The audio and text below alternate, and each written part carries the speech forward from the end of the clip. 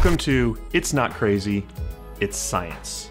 Today's lesson is called Water in the Air, and there are two ways to look at that title. First, water can be in the air, just like I'm holding this glass of ice water in the air. Secondly, water can become part of the air. Here's what I mean. Both the liquid water and the solid water, as ice, are surrounded by the air of this room, so it is in the air. But neither the liquid water or the ice are part of the air. The only way that can happen is if the water turns into a gas, also known as water vapor. However, while I've been talking, some water was sure to have evaporated, and some small part of the liquid water I started this video with has become part of the air.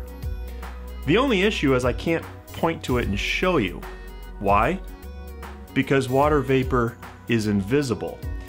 In order to better understand how water enters and exits the air, I will be talking about relative humidity, evaporation, condensation, dew point, and the three states of water.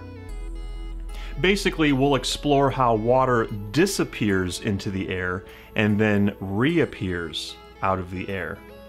But let's explore some of those key terms first.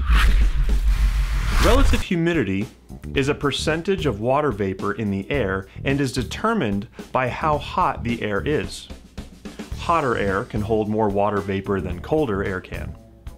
The word humidity is Latin for moisture, and the word relative means that it relates to something else.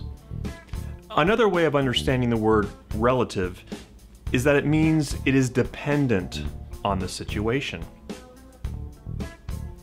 Because the word relative is such a strong science word, and its root is used in other science words like correlation and relationship, I'd like to plunge in a bit further and really analyze this word deeply.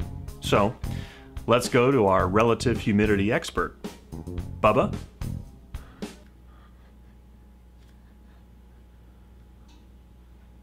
Albert Einstein, in his theory of special relativity, determined that the laws of physics are the same for all non-accelerating observers, and he showed that the speed of light within a vacuum is the same no matter the speed at which an observer travels. Now, for some of you, that may not have made much sense, but what Bubba said made logical sense. But depending on who heard it, it may have been quite confusing. That's exactly what relative means. For a class of 6th graders, Bubba's statement was probably quite challenging to digest. Relatively difficult to digest. But for a rocket scientist, that statement was relatively easy. It all depends on who or what the statement relates to. Evaporation is the process of water changing from liquid to gas.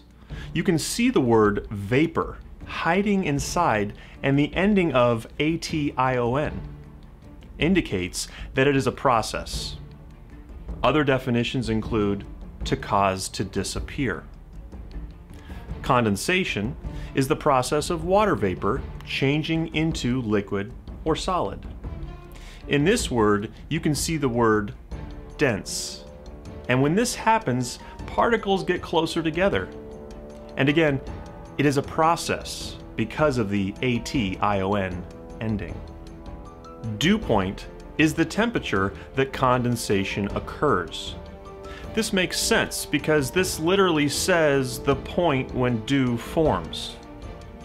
Dew is liquid water appearing from the air. And that is exactly what condensation is. As water evaporates and joins the air, relative humidity increases.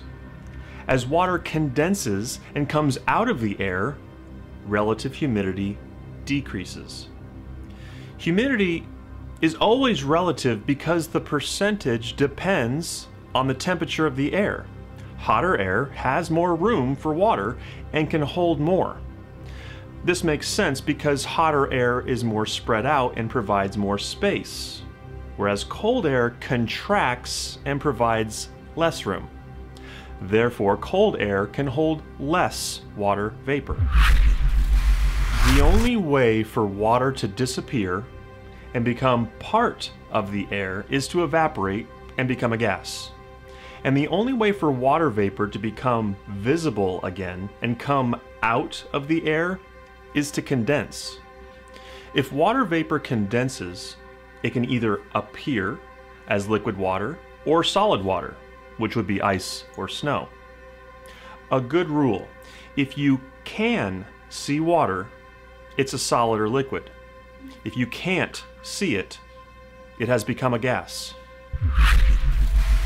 I'd like to think of myself as a scientist because I'm always looking for opportunities to see science in action.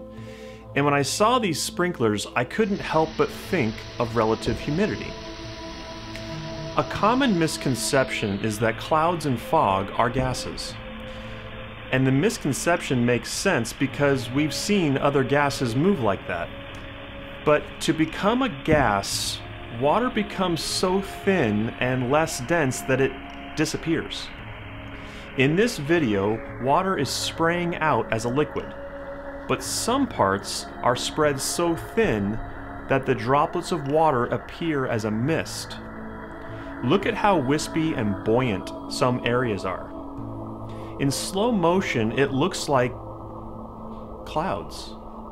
That's what clouds are. Tiny droplets of water floating in the sky, not water vapor.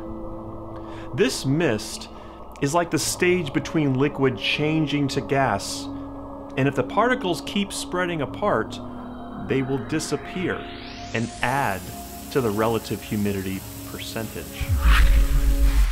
Relative humidity is a powerful measurement that allows us to determine how much water vapor is in the air, and this can help meteorologists predict cloud formation and other weather-related events. Einstein's theory of relativity is a bit more complicated. But the next time you bump into a rocket scientist, strike up a conversation about relative humidity. On that topic, I'm sure you'll both be able to relate. And remember, it's not crazy, it's science.